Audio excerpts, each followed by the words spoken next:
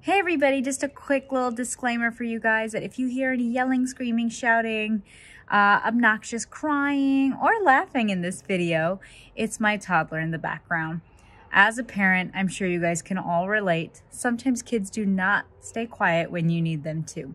I've done my best to try and tone down that background kid noise, but hopefully you can still make good sense of what I'm saying and don't mind any of the screaming. Hey everyone, welcome back. My name is Dr. Amna Husain, board-certified pediatrician, board-certified lactation consultant, and mom. If you've tuned into the last few episodes or follow me on social media, you'll also know that I'm expecting my second little one. Today's episode is very special. We're going to be talking about what to expect if you do deliver your baby early or preterm, and what to anticipate when thinking about their medical care.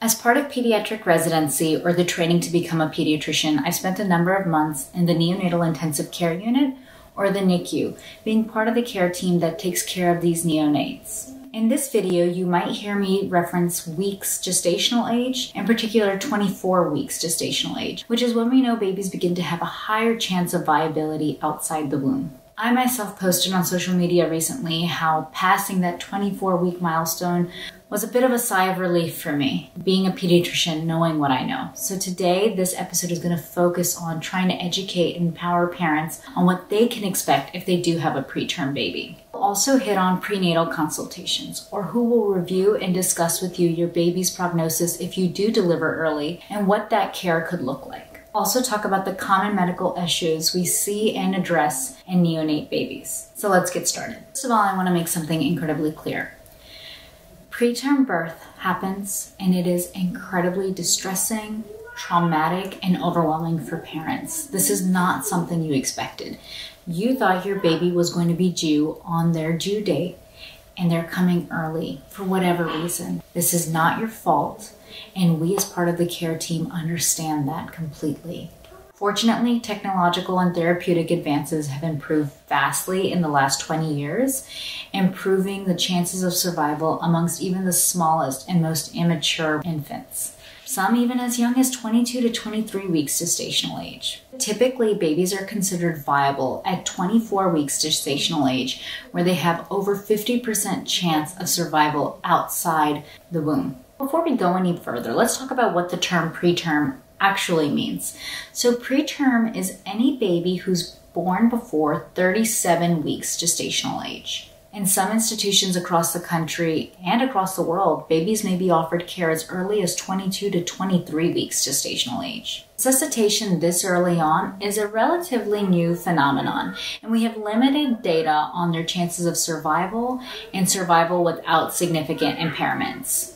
Reported survival rates can vary pretty significantly in this age group, the 22 to 23 week gestational age, among multiple high-income countries. In fact, life-saving treatment might be offered to a 22-weeker in Sweden, some parts of Japan, Germany, even the US, but medical care may not be offered to a 23-week infant in even France or the Netherlands. Survival rates can be very low, and for this reason, medical interventions may not be indicated. So let's talk about the survival rates. Infants born alive, the survival rate increased from 74% at 25 weeks gestational age to over 90% at 27 weeks gestational age. At 28 weeks gestational age, the survival rate is 80 to 90%. And at 32 weeks gestational age, the survival rate is 95%. And these are numbers and statistics, and we'll talk about what affects these numbers and statistics a little further down the line in the video. That being said, it's not just about survival, but also morbidity. So survival with significant impairments.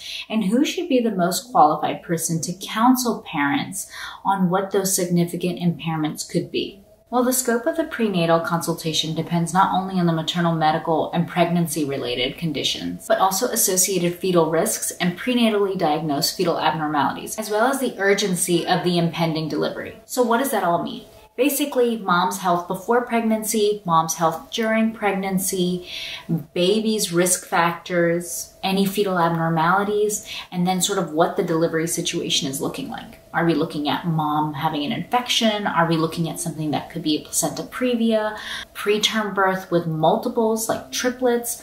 All of those situations are really going to impact what the scope of the prenatal consultation is going to be. So who usually does these prenatal consultations? A woman's obstetrician or maternal fetal medicine doctor play an integral role in caring for her, educating her, and supporting her during preterm labor. The neonatologist who can actually describe and educate on not only the immediate threat to life, but what the long-term sequelae can be for a preterm infant. So who is a neonatologist? Well, actually, they are pediatricians.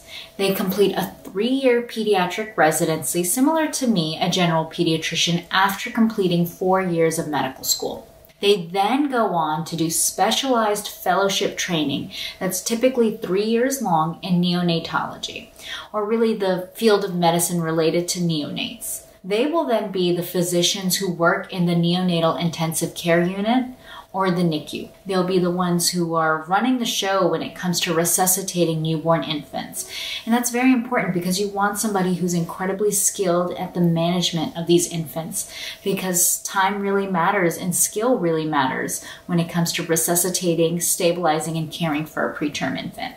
Routine resuscitative equipment can include suction equipment. It can include things like a laryngoscope, an endotracheal tube, even things that could keep the baby warm because temperature stability is so important. Even a catheter that feeds through their umbilical vein, which can actually help with fluids and giving the baby nutritional support. If you're in the medical field, or if you've ever heard your doctor talk to you about your child's APGAR scores, they're actually scores that we immediately give in the newborn period after baby's born to assess tone, reflexes, their heart rate, their color, their respiratory rate.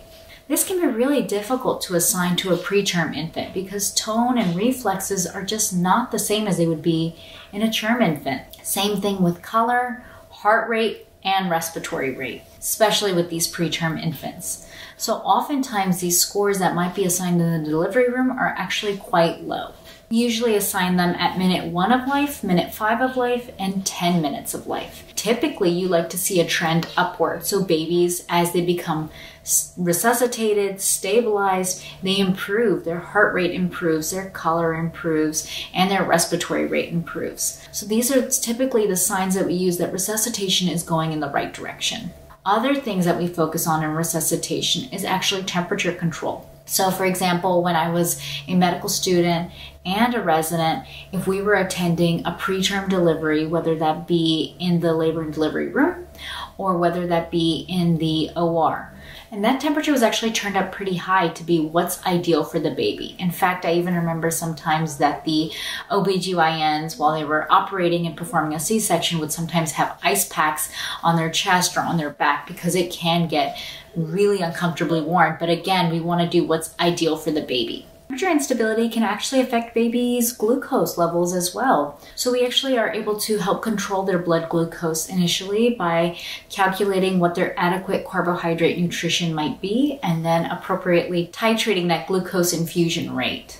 Now, of course, you might know that term newborns can lose up to 10% of their birth weight. Well, preterm babies can actually lose up to 15% of their birth weight. So that's something that we also anticipate as part of the medical care team. Now, at this time, babies are not really able to take very much by mouth into their stomach, especially if they're very preterm. However, we do know that early feedings into the stomach can decrease the risk of necrotizing enterocolitis, otherwise known as NEC.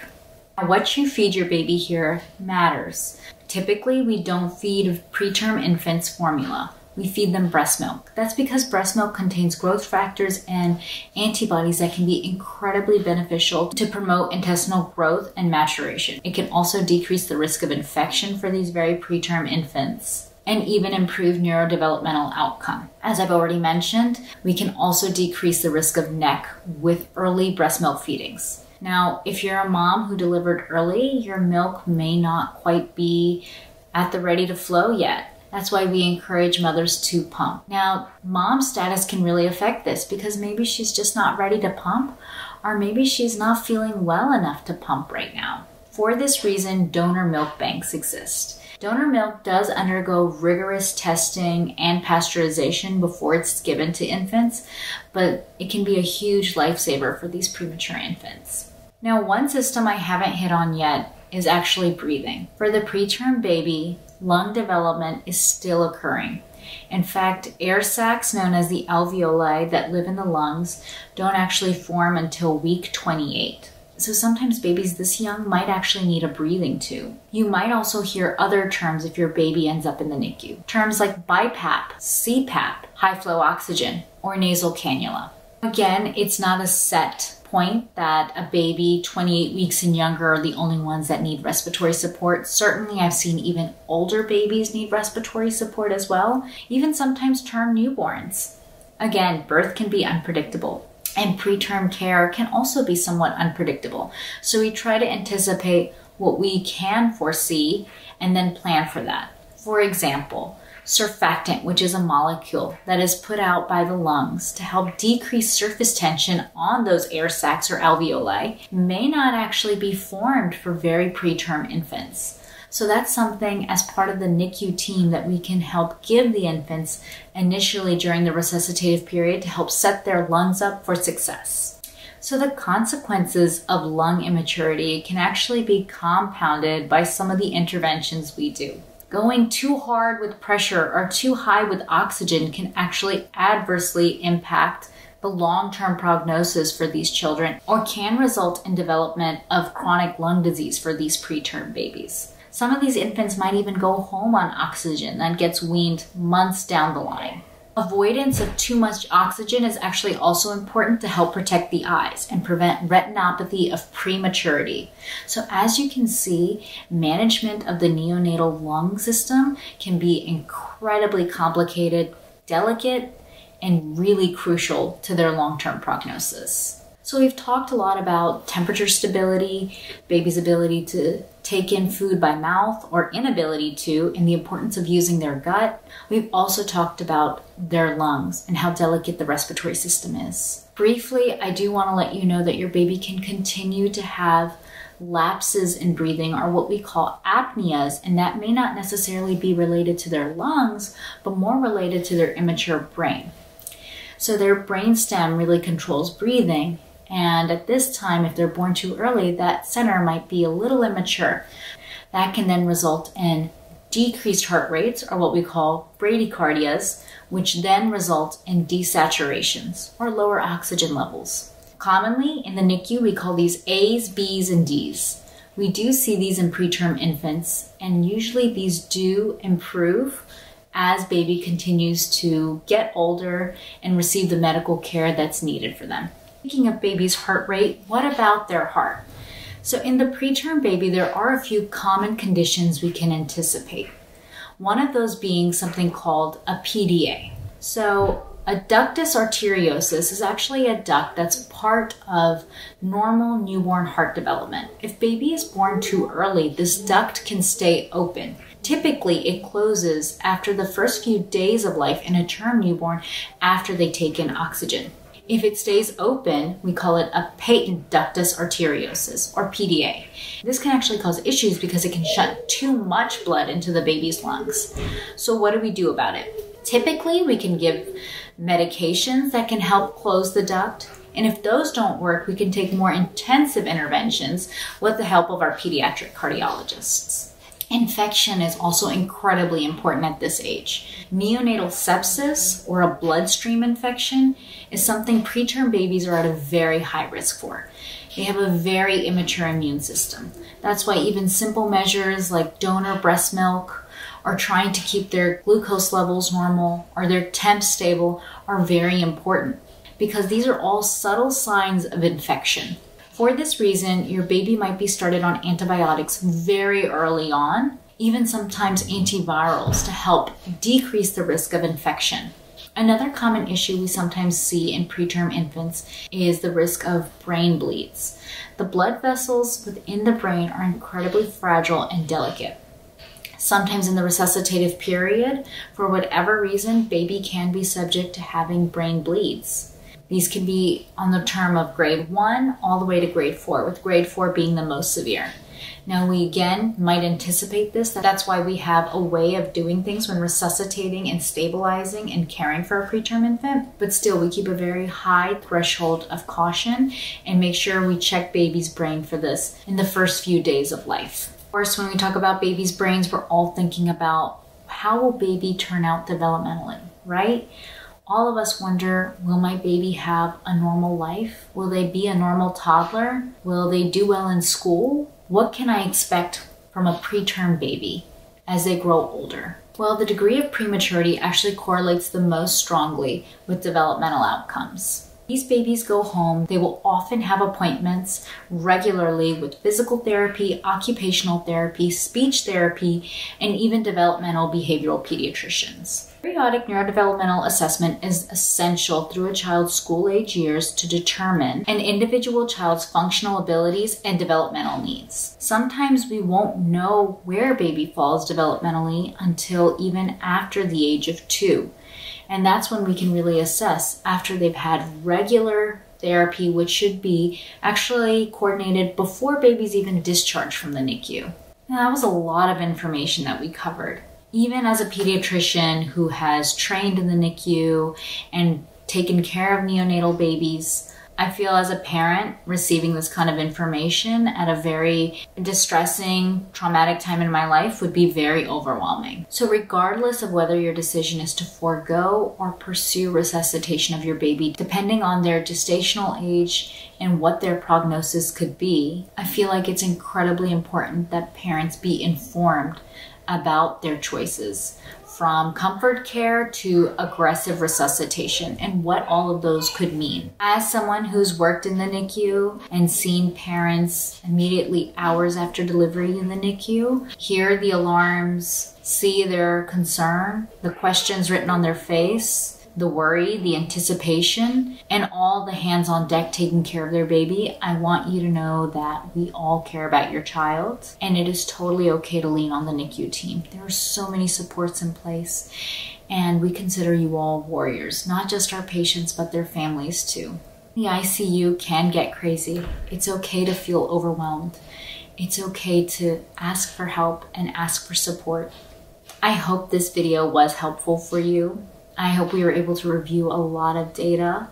I do have many sources cited below in the show notes, so please make sure to check them out. If you have questions, please feel free to ask them below. Give this video a thumbs up if you like it. Share it with somebody who you think might benefit from it. I'll see you all next week.